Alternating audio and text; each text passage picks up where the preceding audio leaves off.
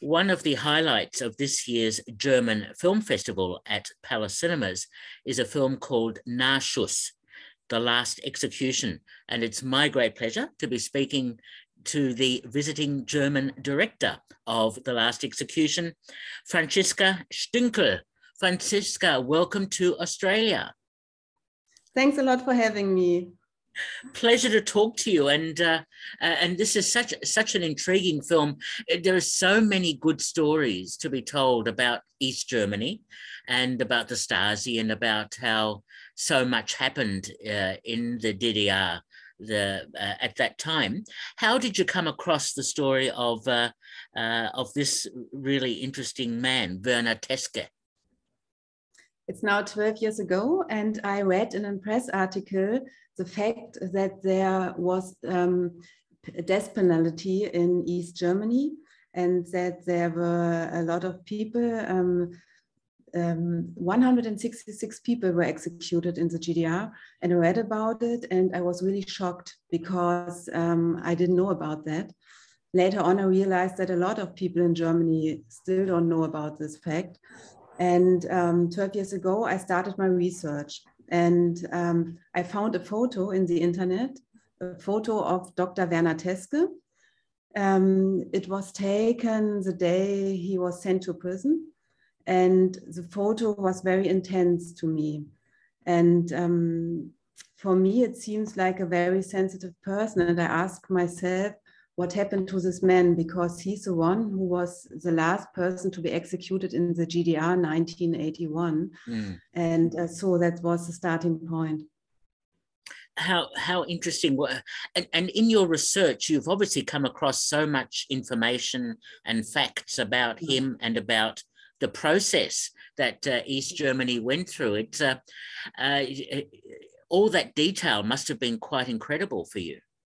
Yes, the research took me 8 years, and that was the time I wrote on the script for 8 years, and I did a lot of research. I talked to a lot of historians. I talked to a lot of witnesses from the time, from the past, and I talked to a lot of people who were in prison as well during these times. And yes, it was a lot of research, and I read the files of Dr. Werner Teske, the Stasi files, and I read the records from the trial, because it's also a movie about the trial that took place. And so yes, it was a lot of research, but it was very interesting. Okay, there's a lot I want to talk to you about this film. One thing struck me, in the film, he's called Franz Werner and not Werner Teske. Is there a reason for that? For me, it was important to make clear that it's a fiction movie. It's not a documentary.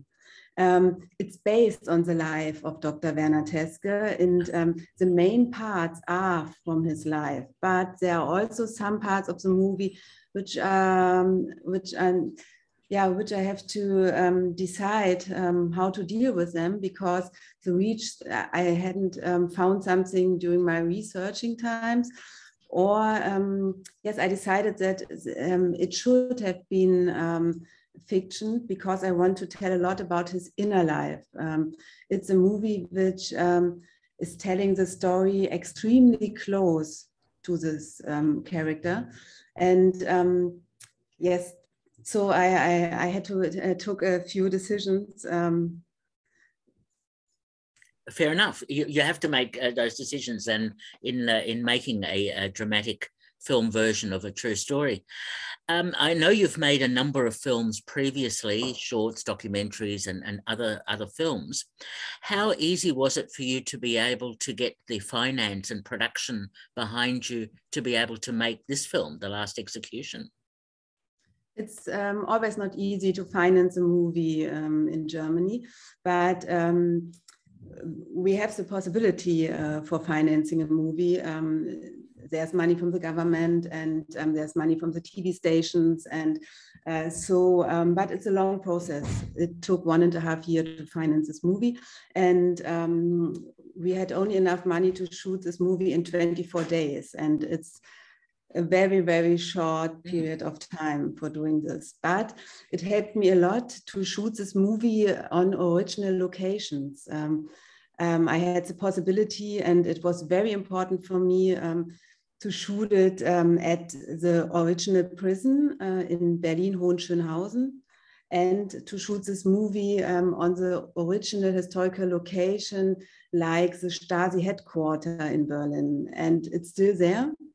In some parts of the building you can visit, and still the whole furniture is there. The conference rooms from Erich Mielke and everything from the past. And we had the opportunity to go even inside parts of the building where nobody else is allowed to go in, and to shoot there. And so this helped a lot to deal with a short period of time. Well, congratulations on that. And that gives the film a strength as well in terms of having the real locations. I mean, when I was last in Berlin, I had a look at the Stasi Museum, and that is incredible. The surveillance of people, the way people were manipulated. As soon as they started talking about the West, the awful West, they were watched. And this, of course, came to its illogical conclusion when Werner Teske was actually executed.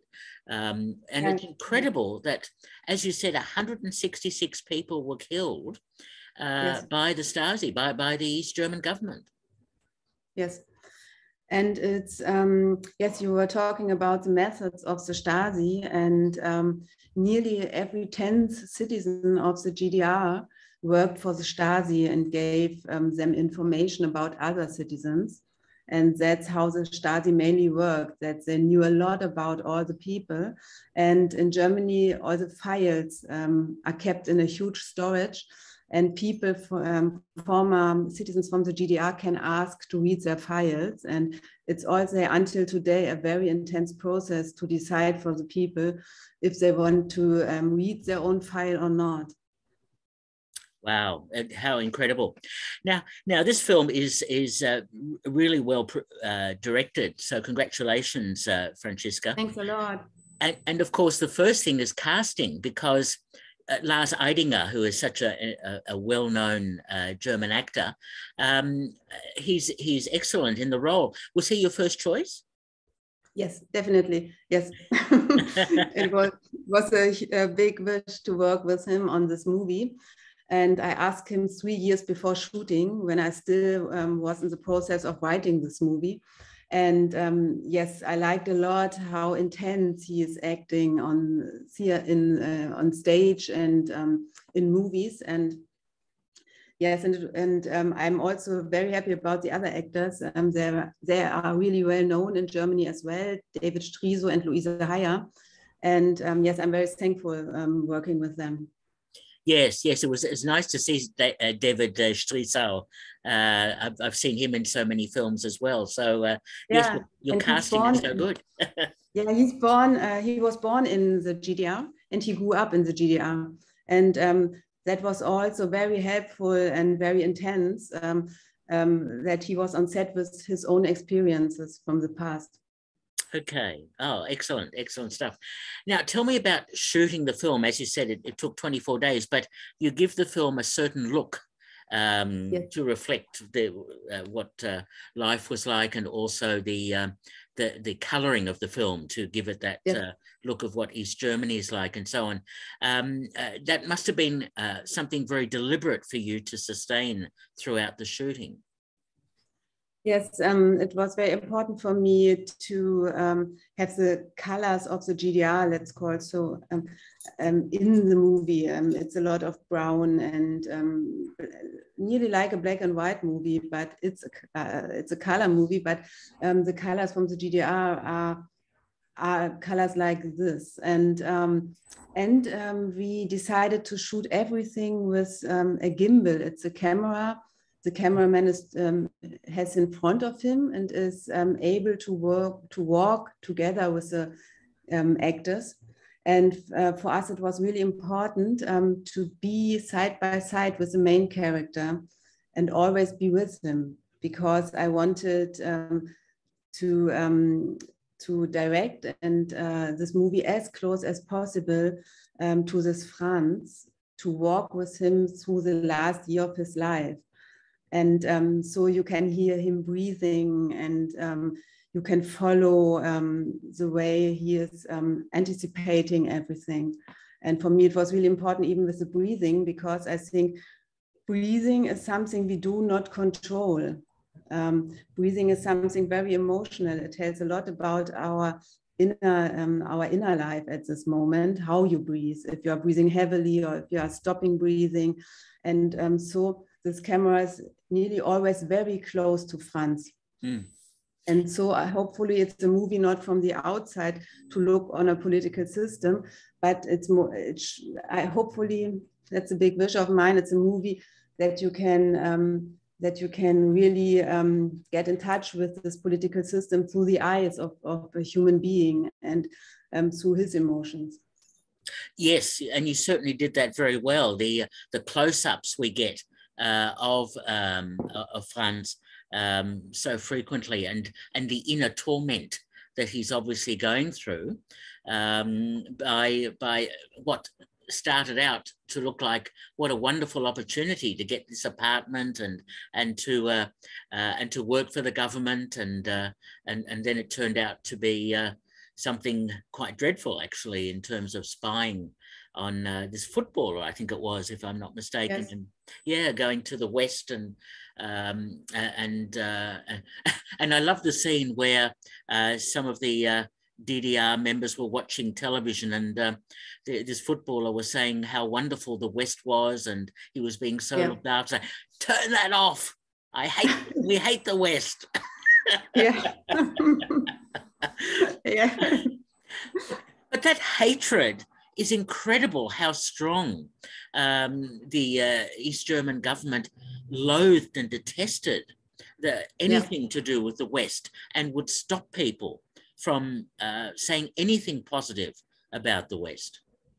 Yeah, it was not, you were not able to talk openly about the West in East Germany, and people who did this had to deal with a lot of pressure, and even with a lot of things they would like to have for their own lives, they wouldn't anymore get from the government. And so it was not easy for people to talk really open. Amazing situation. I mean, I've seen other films like Das Leben der anderen, Ballon, and there've been a whole raft of films about the East, about surveillance and the Stasi and so on. Did you use any of those films at all as part of the influence in the way you made Last Execution? Not really, because as I told before, I spent a lot of time on the research and a lot of time to come as close as possible to the GDR and to the life of Dr. Werner Teske. And for me,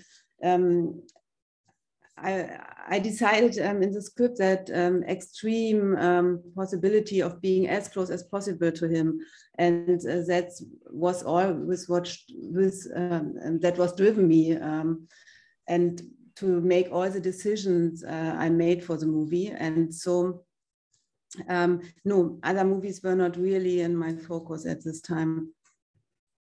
Okay. But I think it's very important that we have a lot of movies about the GDR, because I traveled a lot with my movie when it has a theatrical release last summer. I traveled to a lot of German cinemas, and especially in East Germany. And I talked again to a lot of people who lived during this time. And they all said to me, it's necessary that we have these movies. We need to talk about the past, and we need to talk about our experiences, and it's still not far away, and it took place in the 80s, and so they said to me that there are a lot of really huge themes in the world right now, like the climate crisis, like the pandemic, like we have a war at the moment in Europe, which is taking place, but we have our own past, and it's very helpful if we have rooms, places like cinemas where we can come emotionally together and talk about our feelings and our experiences. And so I think it's very helpful if we have a lot of movies about this time. Absolutely, absolutely. I think it's such an important part of German history and of the split in the past, etc.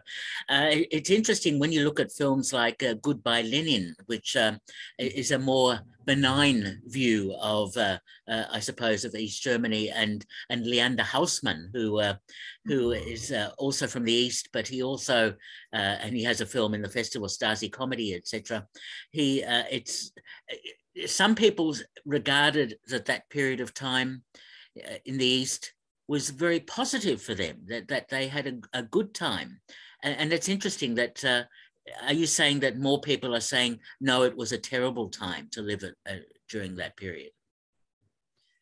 I think, yes, there were a lot of people who were very happy during this time as well. But to this movie, a lot of people were coming who has struggled with the Stasi and who lived under a lot of pressure because they had other opinions and so I think Nahschuss, The Last Execution, it's a movie about the fight for survival of a human being inside the system, and somebody who tried to escape from the system, and they never ever allowed anybody to escape. And so it's a movie about one special part of the GDR. And so I would never ever speak in general about this country and about the people who lived in this country. But yes, you are right. There were a lot of comedies in the past, like Goodbye Lenin about the GDR, or now it's a Stasi-Komödie by Leander Hausmann. I think some people need other bridges perhaps to the past than this very serious ones. They need perhaps to laugh about something to get an entrance to reflect on the past. I myself could tell that I never ever would have done a comedy about this period of time, because I talked to too many people who really suffered and who really had a harmful life because of this government. Exactly. Oh, absolutely right. And no, very, very valid comments. I found it incredible to learn that, and I think you said this, that he was the last person to be executed, Werner Teske, in 81, but it took 6 years for the death penalty to be abolished. That sounds incredible to me. It was all secret, top secret. The trial was top secret. The executions were top secret. And it was the place where they took place. It was a top secret place as well. And nobody knows about all these executions inside the GDR. The citizens don't know about it. And when the government announced that they will from now on stop executions, everybody really was shocked, because nobody knows that executions took place in the GDR. So that's it. Yeah. Wow. And that was only 2 years then until the fall of the Berlin Wall in 89. How interesting. Yeah. So tell me, Franziska, you've screened the film in Germany. You mentioned it screened at the Munich Film Festival, one of my favorite festivals, and that's wonderful.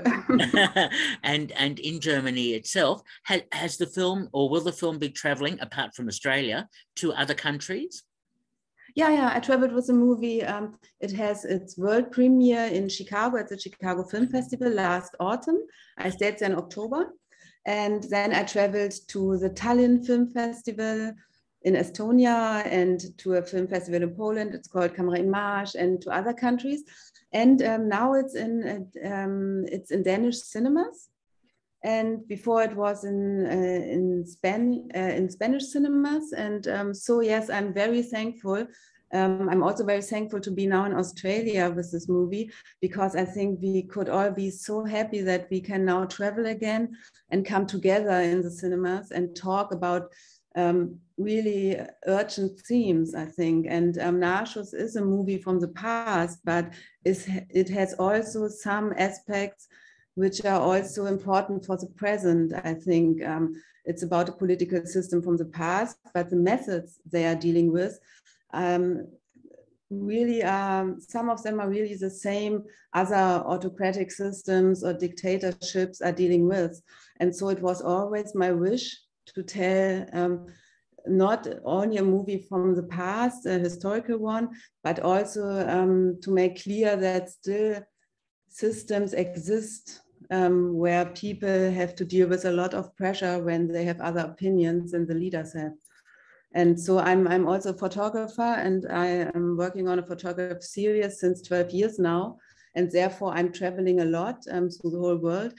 And I recognize that we have different political systems, and that you can't speak freely in every country, and that people really have to really are in a lot of fear about their own lives if they have any other opinions. And so that infected me very much to direct this movie, not only as a historical one, and you can say, yes, it's one from the past and I can learn a lot about the GDR.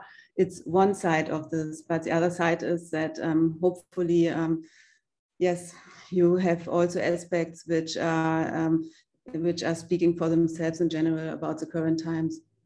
Absolutely agree with you. I mean, I suppose you would be interested in screening the film in Russia, where such an open country. It was screened at the German Film Festival in Russia, yes. Ah. But were not. I wasn't there for a Q&A. I was going to say, did you say hello to Putin, who is, yes, he would have said some really... Yeah, I think it would be. Anyway, we'll leave it there. And you're absolutely right. There are some other countries, Iraq and others, where you cannot speak out. And this film reflects what is still happening in some countries today.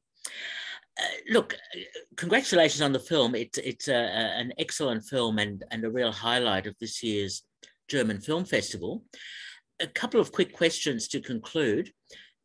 Are you working on another film at the moment? Yes, I have new ideas yes, I'm working on a script at the moment, yes. I can't tell a lot about it at the moment because I'm still developing. But I'm always interested in political themes and themes which really infect us. Okay. And the other question I love asking all filmmakers, are there any particular films or filmmakers, they might be German, they might not be, who perhaps have influenced you in terms of being a filmmaker? Yeah, sure. There are a lot, and but just to mention the Danish cinema, one of a teacher of mine influenced me the most. It was Mogens Rukov. He wrote Festen, das Fest, the celebration by Thomas Winterberg. He wrote it together with Thomas Winterberg, and the way the Danish cinema is telling very direct, through the eyes of a human being, a story. And it's very basic. They don't use music through this dogma period. They skip away, they took away everything they don't really need. And so I very much like this period of time in the history of cinema, the dogma period of time. Yeah. And so that I would like to mention. And Inarritu, as a director, he did 21 Gram and wonderful movies, Babel. And so it's the same. He's very close to human beings, and yeah, it's a whole colorful possibility of our emotions. And so yes, perhaps he's one of the directors I really adore. Fair enough.